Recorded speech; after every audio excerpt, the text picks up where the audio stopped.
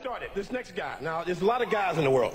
You got your ugly guys, your fat guys, your skinny guys, your tall guys. There's only one Geechy Guy. How about a hand for Geechy Guy?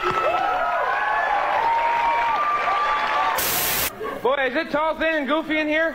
Or is it just me? I can step here forever. I got so much stuff it's not even funny. It is comedy time. Our returning champion made his first appearance as a juggler at the age of 6.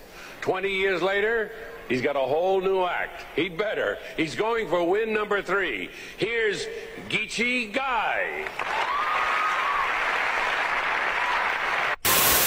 And Hollywood's hottest new comic is Geechy Guy.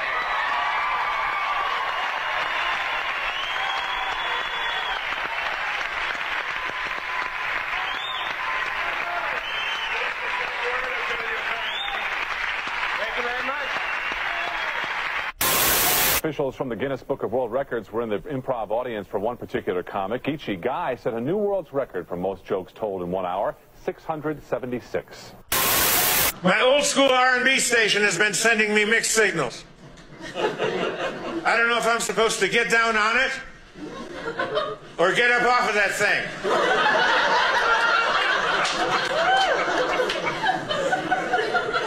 Get down on it, okay.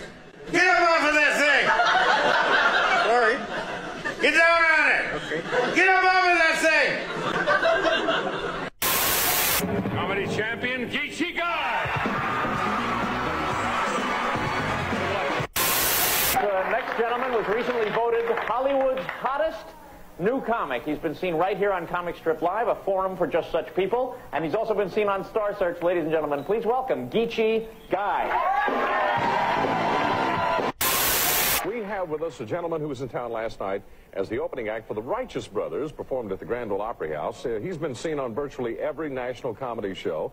He has played just all the clubs and the arenas from coast to coast. Very popular comedic act. Please welcome Geechy Guy. My next guest, a very funny guy.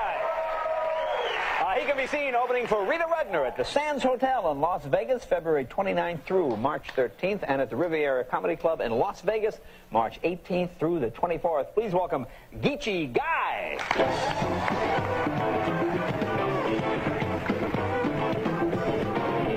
My sister broke her arm. That's not funny. What happened's kind of funny, though. She was using a payphone, and she didn't have any change, so she went up to a guy and said, "Can you break this?" And he didn't see the dollar, so she had to get rushed to the hospital. You know what she said? She said, "There's nothing worse than being rushed to the hospital." And that didn't make sense to me. I mean, I would think like being moseyed to the hospital might be worse, or being lollygagged to the hospital, or dilly-dallied. I think I'd rather be rushed and have them stopping at garage sales. I'm in the back with a concussion, and they're going, "Look, Otis, only a quarter."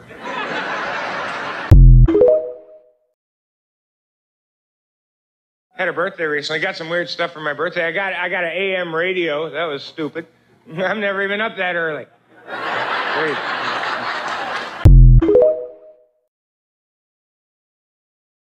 One time we were driving through a construction zone, and there was this sign that said speed limit 35 ahead, and there was 4 of us.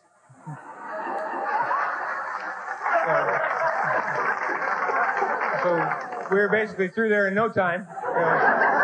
Good thing I wasn't on a bus. I saw a commercial the other day about Geo, the Geo car, and they're talking about how cool the Geo is. And at the end of the commercial, this guy's voice comes on and says, "If this car had wings, it could fly." Well, no kidding. You know, if I had wings, I could fly. That doesn't make sense. If this car had pontoons, it could float. You know, this car had eyeballs, it could look at stuff. You know, you could sit there for hours talking about all the stuff it could do if it had different stuff. You know, why don't you buy some more network airtime and tell me what it's incapable of?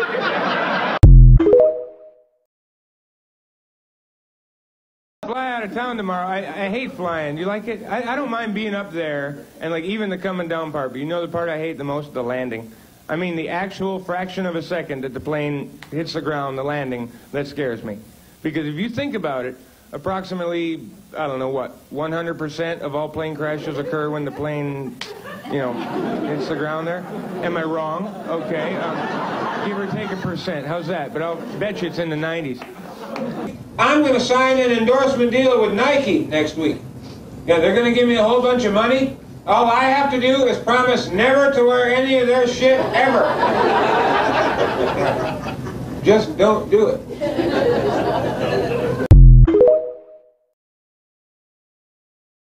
I went bungee jumping. That was cool. They had two where I went. They had a 200-footer and a 150-footer, so I went on the little one. Because you tell your friends you went, they don't say how high was it. You know, they don't care. As long as it was high enough to kill you if it broke. That's pretty much it. You know, how high was it? I don't know. Could have died. And well, what's weird is you jump off this crane, literally jump off a crane, and it looks like you're going to squish right into the ground, and then you don't. So that's the cool part.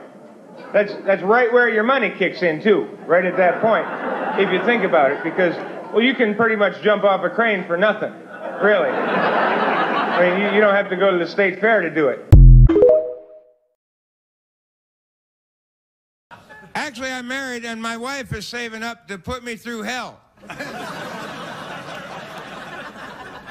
We've been together 15 years. I haven't even so much as looked at another woman. I'm that discouraged.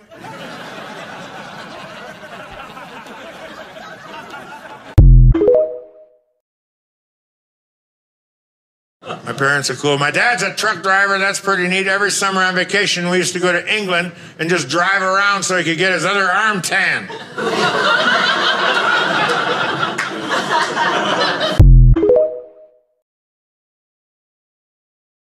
How come you call a guy that's been in a lot of wrecks reckless? Shouldn't he be a wreckful driver? That's my job, to think up goofy stuff like this while you guys work. Yeah. Stuff like, where do homeless people have 95% of their accidents?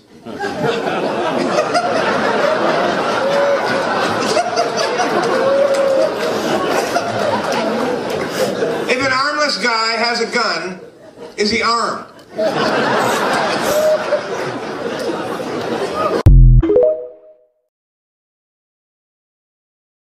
Nice intimate crowd. I like that too. I like that. That's a good word too. Intimate. It's a showbiz term. You know what it means? It means shitty turnout. Yeah, it's from the Latin. Yeah, but that's the beauty. We're full. I mean, look at this. That's the beauty of a coat room.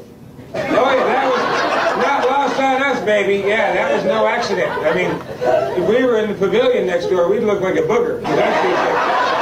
3,000 people, but as it is, you can hardly get a seat. It's all relative. You know, if we were in a tram, you'd be sold out. It's all relative. I only play trams and coat rooms and minivans and airport shuttles and photo mats, phone booths, because it's a numbers game. How you doing? Selling out? How many? 27. I had my very first job working for the village of Rochester, Michigan, but then they became a city and they fired me. Yeah. Well, who ever heard of a city idiot?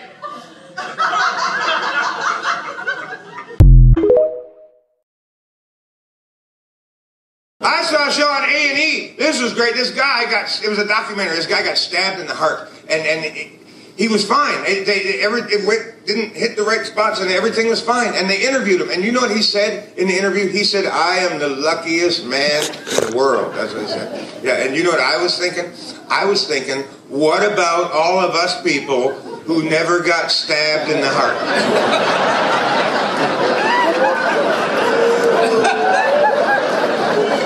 Now, where do we fit on his little fantasy chart? His little luck graph.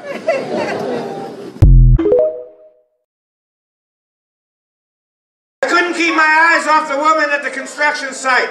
She was riveting.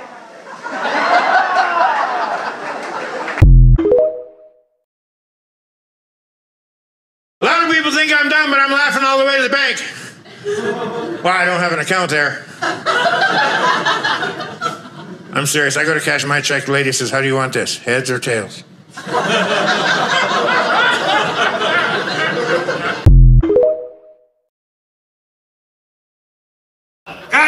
doctor. Doctor says you have to stop masturbating. The guy says, why? The doctor says, because it's distracting me.